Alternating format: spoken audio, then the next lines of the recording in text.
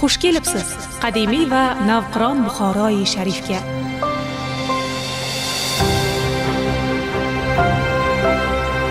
Mamlakatda va hatto Markaziy Osiyoda o'z o'rniga ega bo'lgan Buxoro davlat universitetiga. Tarixning zalvorli to'fonlaridan mardonavor o'tib, xalqimizning madaniy, ma'rifiy hamda ma'naviy jihatdan yuksalishiga ko'p yillardan buyon ulkan hissa qo'shib kelayotgan Buxoro davlat universiteti 90 yoshga yaqinlashmoqda.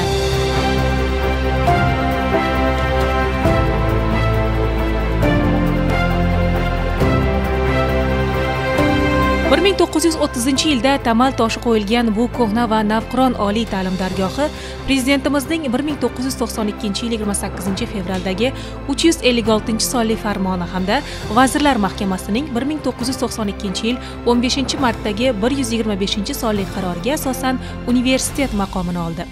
Davlatimiz mustaqillikka erishgach, ta'lim tizimida juda katta va tizimli islohotlar boshlandi. Buni Buxoro davlat universiteti misolida ham ko'rish mumkin. Avvalo, oliy dargoh va talabalar uchun qadrli bo'lib qolgan universitet logosining ta'rifini keltirib o'taylik. Universitet logosidagi tasvir va yozuvlar shuni anglatadiki, unda aks etgan kesishgan chiziqlar joylashtirilgan to'rtburchak shakl tasodifan tanlanmagan. Birinchidan, bu Buxoro shahrining ramzi hisoblangan minora-i kalon konstruksiyasidagi g'ishtlarning joylashuvini eslatadi. Bundan tashqari, bu bezak 4 ta ustunga tayanib, mustahkamlik va chidamlilikni bildiradi. Ikkinchidan, logodagi bezak chorraha aksi jahonga mashhur Buyuk Ipak yo'lining chorrahasini anglatib turadi. Bezakning asosiy ma'nosi shuki, u Markaziy Osiyo sivilizatsiyalar markazi ekanligini o'zida ifoda etadi.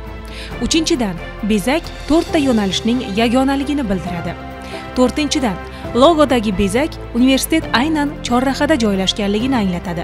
Logotipda aks etgan ranglar ham o'ziga xos ramziy ma'noga ega. Jumladan undagi feruza rang madrasa gumbazi rangiga monand. To'q sariq rang esa Buxoroning qadimiy poyikalon arxitektura ansamblidan olingan. Bu tushunchalarning barchasi yuqoriga, quyoshga qarab intilmoqda.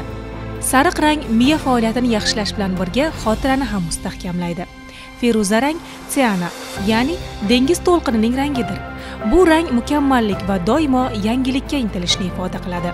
Oliygoh o'ziga xos shiorga ham ega, ya'ni yuksak taraqqiyot, kuchli bilim, ilm-fan va tafakkurdadir.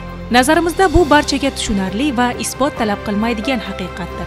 Qolaversa, Buxoroyi sharif qadim-qadimdan ilm-fan va tafakkur maskani bo'lib kelgan.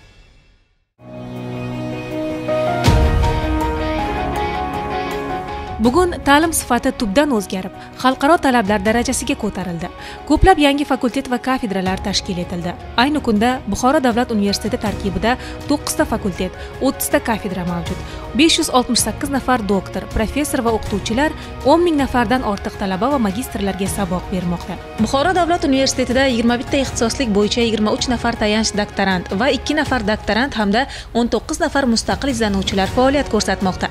Universitetda davlat ilmiy texnika dasturlari doirasidagi 2017-2020 yillarga mo'ljallangan 3 ta fundamental, 2017-2018 hamda 2018-2020 yillarga mo'ljallangan 3 ta amaliy loyihalar asosida 443 million so'mlik ilmiy tadqiqot ishlari bajarilmoqda.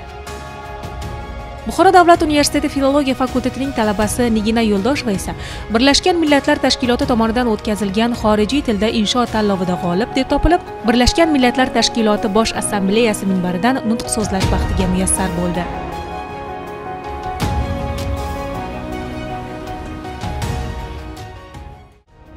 Universitetda talabalarni ijtimoiy qo'llab-quvvatlash, ularning sog'lig'ini tiklash, yotoqxonalarni talab darajasida bo'lishini ta'minlashga, bo'sh vaqtlaridan unumli foydalanishlari, o'qib izlanishlari, xorijiy tillarni o'rganishlariga ham katta e'tibor qaratilgan. Universitetda 2 ta yopiq va 2 ta ochiq sport inshootlari ishlab turibdi. Bu sport zallarida boks bo'yicha jahon chempioni Abbos Atoyev, dzyudo bo'yicha jahon chempioni Rishod Sobirov kabi sportchilar yetishib chiqqan. Buxoro davlat universitetining axborot resurs markazi 5 ta bo'lim va 5 ta tarmoq kutubxonalaridan iborat. Umumiy adabiyotlar jamg'armasi 81286 nomda 483830 nusxani tashkil etadi. Kutubxonada 67 ta tosh bosma va 32 ta qo'lyozma adabiyotlar mavjud. Til bilgan el biladi deydi xalqimiz.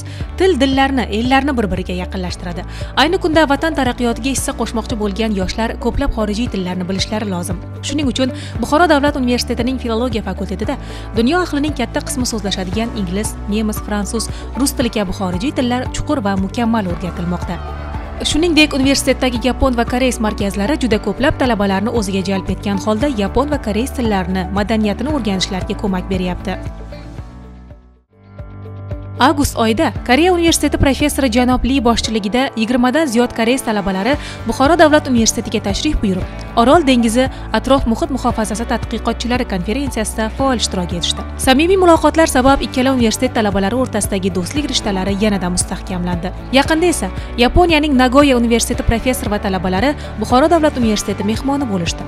Ular universitet muzeyi, zoo muzey hamda Qatag'on qurbonlari muzeyi bilan atroflicha tanishib, o'zlarining ijobiy fikrlarini bildirdilar. Buxoro davlat universitetining turizm fakultetida Yaponiyaning Vakayama universiteti bilan turizm tadqiqotlari markazi tashkil etilyapti. Bundan tashqari, Rossiyaning Novosibirsk davlat pedagogika universiteti bilan ikki tomonlama tan olinadigan qo'shma diplom berish masalalari o'rganib chiqilyapti.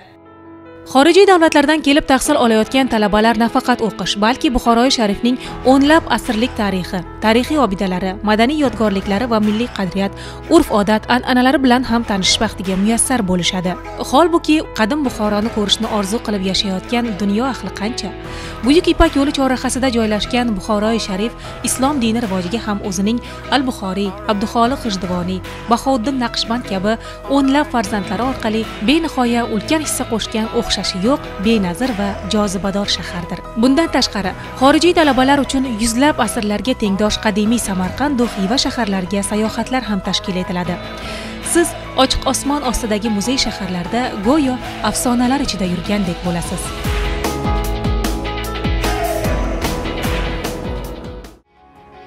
Bundan tashqari, Buxoro davlat universiteti dunyodagi 31 ta nufuzli xorijiy oliygohlar bilan hamkorlik aloqalarini mustahkamlamoqda. Yaponiyaning Fukuoka ta'lim muassasalari tadqiqot markazi, Italiyaning Aquila universiteti, Rossiyaning Moskva davlat pedagogika universiteti, Novosibirsk davlat universiteti, Qozon federal universiteti, Avstriyaning Vena iqtisodiyot va biznes universiteti, Koreyaning Yongsan universiteti, Malayziyaning Sulton Idris pedagogika universiteti, Portugaliyaning Porto universiteti, Ispaniyaning Alicante universiteti, Germaniyaning Wilhelm nomidagi Vestfaliya universiteti, Qozog'istonning Alixanova nomidagi Kokshetau davlat universiteti, Turkmanistonning Sayt Nazar Seydi nomidagi davlat pedagogika universiteti, Tojikistonning Sadriddin Ayni nomidagi Tojikiston davlat pedagogika universiteti hamda AQShning New York global ilmiy nashrlari shular jumlasidandir. Buxoro davlat universiteti ushbu oliygohlar bilan qo'shma fakultetlar va qo'shma kafedralar tashkil etish yo'lidan bormoqda. Zero, birgalikda ilmiy izlanishlar, tafakkur hamkorligi yuksak muvaffaqiyatlarga ro'y bo'lishi shubhasiz. Mamlakatimiz yoshlarining 3 milliondan oshig'ini o'z atrofiga birlashtirgan Yoshlar ittifoqining universitetdagi boshlang'ich tashkiloti ham talabalarning bo'sh vaqtlarini mazmunli o'tkazishlariga bosh-qosh bo'lib kelmoqda.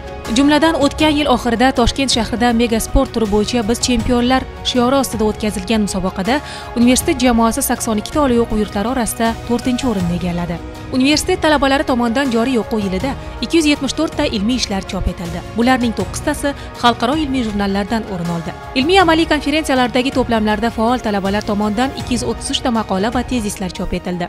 Bunga pedagogik mahorat, psixologiya va Buxtu ilmiy axboroti jurnallari hamda oliygohning tafakkur gulshani gazetalari va universitet qoshidagi bosmaxona keng maydon vazifasini o'tamoqda. Bundan tashqari talabalar 197 ta tanlov, olimpiada va xalqaro ko'rgazmalarda ishtirok etib, 27 ta faxrli o'rinlarni qo'lga kiritishdi. 4 ta nomdor stipendiyantlar, 4 ta fan olimpiadalari g'olibligi ham joriy o'quv yilida talabalarimiz tomonidan qo'lga kiritildi. O'zbekiston Yoshlar ittifoqi tomonidan talabalarni qo'llab-quvvatlash maqsadida 29 ta o'rtacha o'zlashtirish ko'rsatkichi 86% bo'lgan talabalarga shartnoma to'lovining 35% miqdoridagi kontrakt puli to'lab berildi. Muddatli harbiy xizmatga borib kelgan 164 ta talabalarga ham ittifoq tomonidan kontrakt miqdorining 35% qoplab berildi. Joriy o'quv yilida ham O'zbekiston Yoshlar ittifoqi tomonidan talabalarning 444 million so'mlik kontrakt pullari to'landi. Bu ham yoshlarga ko'rsatilayotgan g'amxo'rlik desak aslo mubolag'a bo'lmaydi.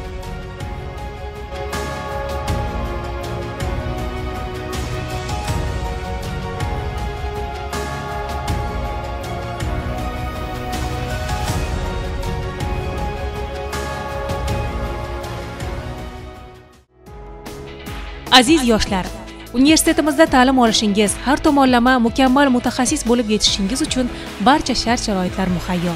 Shartnoma to'lovlari ham sizni qoniqtirishga ishonamiz. O'zingiz xohlagan yo'nalishda kunduzgi, sirtqi va maxsus sirtqi bo'limlarda bilimingizni oshiring.